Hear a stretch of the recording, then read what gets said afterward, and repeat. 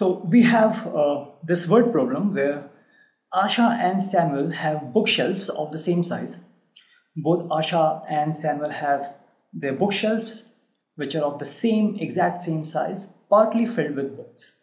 They have some books filled in that shelf, kept in that on their shelves.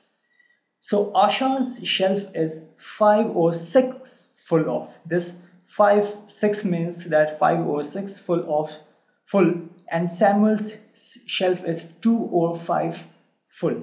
So let's say that if we suppose that this is the shelf of, let me remove this. If I suppose that if this is the shelf of Asha's, and Control C, Control V, since we have the Samuel's shelf is also of the same size, so this is for the Asha's and this is for Samuel's, and they have some books kept on that. This Asha's shelf is 5 or 6 full. This is 5 or 6 full of books, and this is the Samuel's is 2 or 5 full. Whose bookshelf is more full? That means it's telling you to compare and tell whose bookshelf has more books. Now clearly, we have been given these two fractions. This fraction is telling that by what fraction the Asha's bookshelf is full of books, and this is telling for the Samuel's one.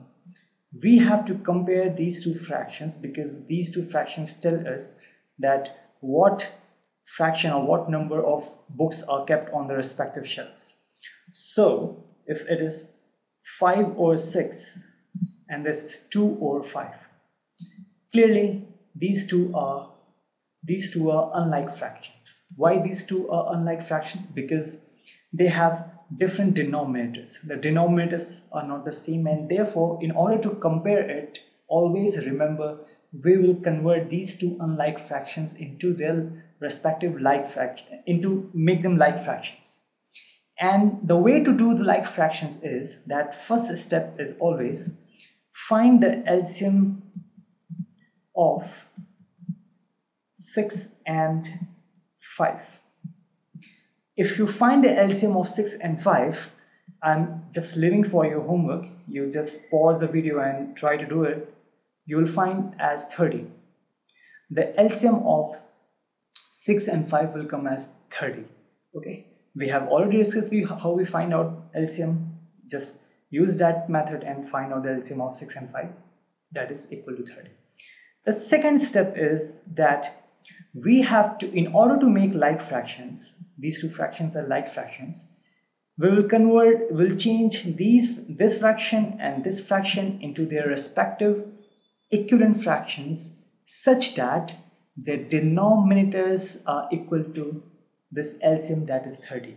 So if I have to convert this fraction, that is 5 or 6, into a fraction such that its denominator becomes 30, so what you would do? Simply, what number I should multiply 6 with so that the denominator becomes 30? It's definitely going to be 5. Since we have multiplied the denominator by 5, we'll also multiply the numerator by 5. That's what the rule of making an equivalent fraction is. So this is going to be 25 over 30. I'm not writing the statements. It's very important to write the complete statement whenever you are solving any questions, because your course demands that and your exam will demand it.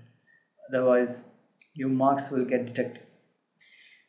I'm just writing the important points only. What will be the equivalent fraction of this 2 over 5 in a way that the denominator becomes 30? Now clearly, if I multiply the denominator with 6, this will become 30. And now since we have multiplied the denominator with 6, we'll also multiply 6 with the numerator and it will become 12. Now we have this 25 over 30 as equivalent fraction of this one, and 12 over 30 as the equivalent fraction of this one, having the denominators as 30, and thus now they are like fractions having their denominator as 30. What's the third step? Third step is simple. Just compare it now. So 25 over 30 and 12 over 30. Like fractions, we always compare numerators. This is 25, this is 12. Of course, 25 is greater than 12. Therefore, 25 over 30, 25 over 30 is greater than 12 over 30. That means 25 over 30 was the equivalent fraction of 5 over 6. That means that 5 over 6 is greater than 2 over 5.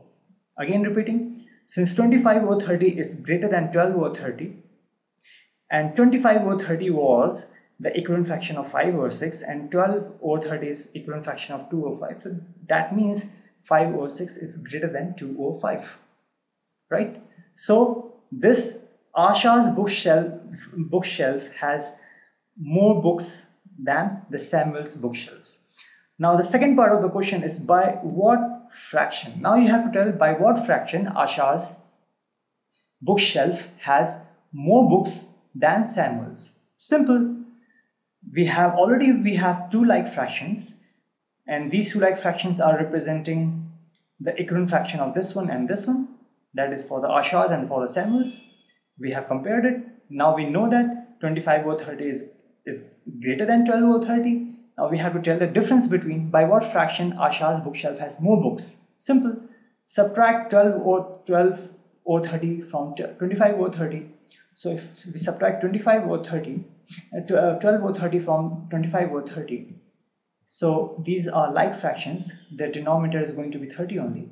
And this is 25 minus 12, and this will give you what? This will give you 13 over 30. So this is the fraction. This fraction tells you that by this fraction Asha's bookshelf has more books than the Samuel's bookshelf. Okay, so this is telling you the fraction, and Asha's bookshelf has more books than the Samuel's one.